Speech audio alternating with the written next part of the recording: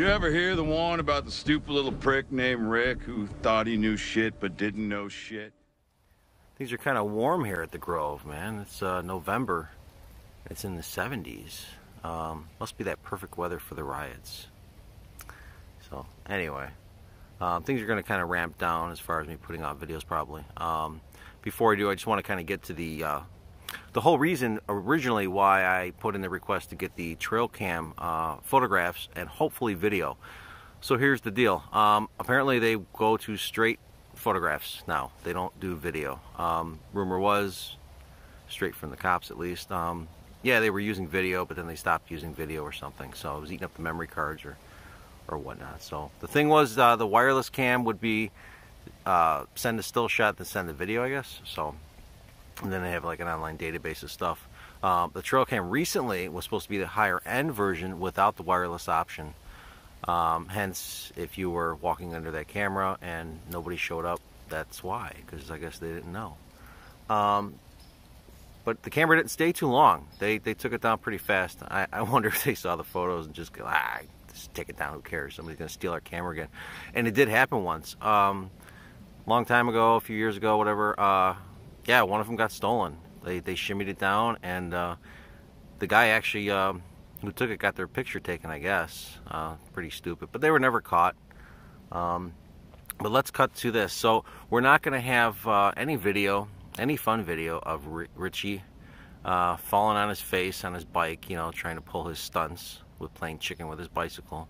All you're going to get is me standing by the garbage can, drinking the last of my coffee, getting ready to throw the cup in the can when he's pulling up.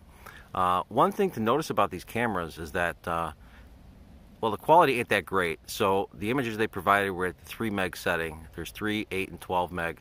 They went with the lowest quality. Just in 2 days, it ate about a gig.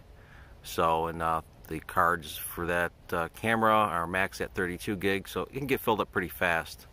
Let's see, what else is there?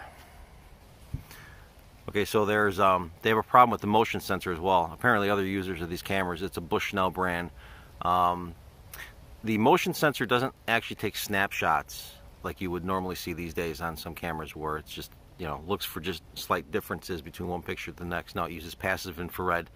So what that is your body gives off heat, thermal energy kind of stuff, and it's a differential signal.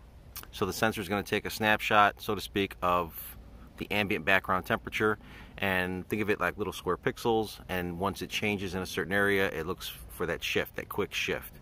So it should typically look for a rise in heat, you know, rise in temperature.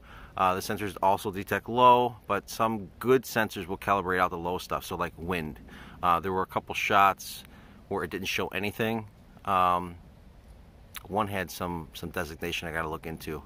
If you look at the images at the bottom, it'll say M for motion. Only one picture showed up as T, and I thought that was for time lapse, but I'll have to dig into that further. Each model is a little bit different, has different features. Just giving you a little background how these cameras work. It will miss. So actually, if you go through, I'm going to provide a link so you guys can look at all the photos and download what you want. It'll miss things. So like in the case of Rick, which would be obvious, he leaves. He knows about the camera now because I'm laughing at him. You know, you got, you know, it captured you doing stupid shit.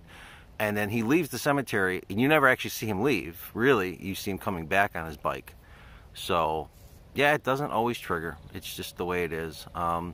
There's also a range setting. The farther you want to detect motion, the quicker the batteries are used up. So that could play a role too if they hit it on a very short range setting, a weak setting kind of thing.